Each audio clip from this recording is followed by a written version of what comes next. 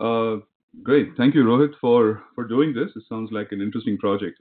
So I'm a bit of a mongrel, actually. So I'm from India, but even in India, I am from Kerala, which is one of the southern states. But I was born in Bihar, and then I moved. I attended six schools between sort of kindergarten and high school. So just kept moving.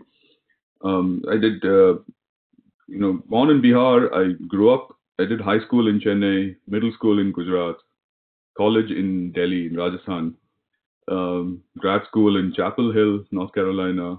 I got my PhD at CMU in Pittsburgh. I worked in Boston, and now I'm in Washington D.C. So until I've sort of moved around quite a bit. So just in general, sort of comfortable in most places. What kind of things do I enjoy?